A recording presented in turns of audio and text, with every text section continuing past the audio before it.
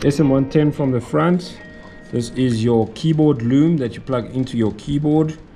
This is your comms board where your Ethernet, RS-232 and cache drawer, which is a RJ12, would plug into.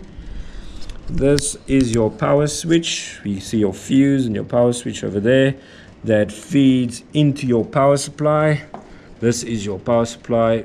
Then you have a cable running from your power supply into the bottom of your main board that plugs in there to give it power.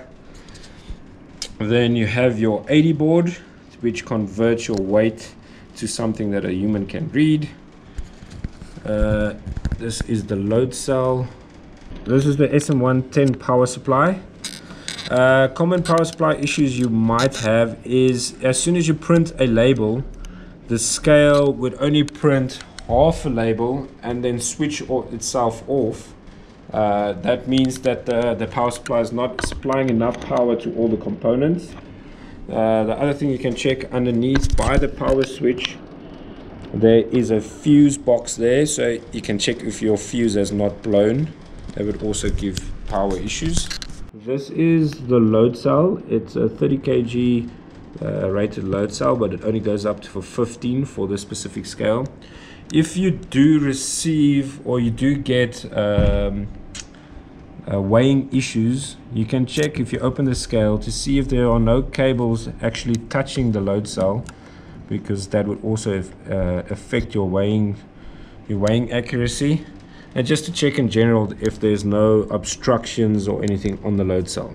This is the 80 board that connects your load cell to your scale. So it comes, there's a cable running from the load cell, gets soldered onto the 80 board, and then from the 80 board there's a cable that goes into your main board that converts your, basically gets your converted data to show you what is actually weighing on the scale. Common issues with this, cables that break off, that gives you weird readings that will run up and down, or no reading at all. It's not a component that gives too many issues or so, but if you do have weight issues, it's something you can look at. On this thing you can also connect external load cells. If you do want to go over the 15 kgs, you want to go to maybe a platform scale of a ton or so, that scale is also capable of doing this. The next part will be your sensors. That sensor over there is your gap sensor. Always make sure that your paper runs through that when putting it in the cassette. You will see there's a little blue screw point there that you can adjust your voltage on the sensor if needs be, if you are having issues with the scale not picking up the gap. We'll add that to another video at a later stage, how turning that will indicate your voltages running through your sensor. Then the next sensor is your peel sensor, to make sure that there's no labels that are stuck or obscuring the label feed, which sits at the bottom of the cutter. That's just for the scale, to make sure that you have peeled the label, the last printed label. And then the last sensor you have is your thermaled open and close sensor.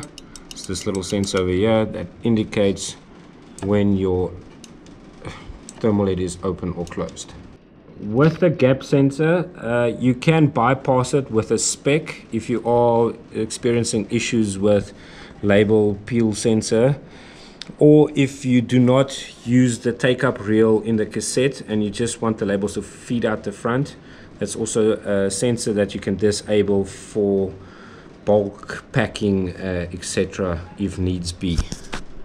Another thing to look out for is the two screws on the top of the thermaled. When you do have uneven printing or faded printing, those are the two screws that you can check. What you do is to put your labels in. While it's there, just open the thermaled and close it. You'll see your little thermaled goes down. If you look from this part, it goes down onto your rubber roller. So that if you have faded printing, it means this is not lined up with your rubber roller at the bottom. Only thing you do is you take those two screws, you just loosen them gently, and move your thermalid forward and backwards and tighten them again until you get a nice print, or a print that you are happy with. Okay, after you've checked all your components on the inside and are happy with everything is working, you can replace your top cover.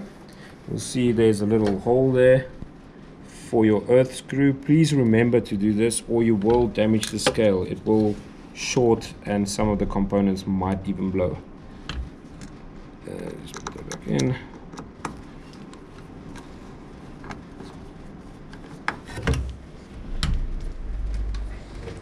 And the next part is just plugging in your keyboard.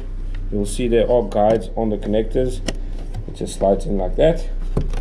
And then it's just putting the cover over.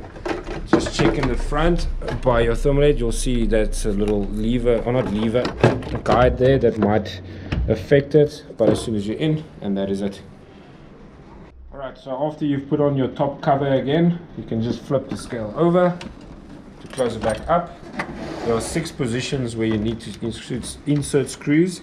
It's one there by the leg, it's one here in the front, then behind this little plate here there's one in that hole, another one in this hole, one by the foot at the back, and another one at the foot at the back. Those are all your screws to tighten your top cover.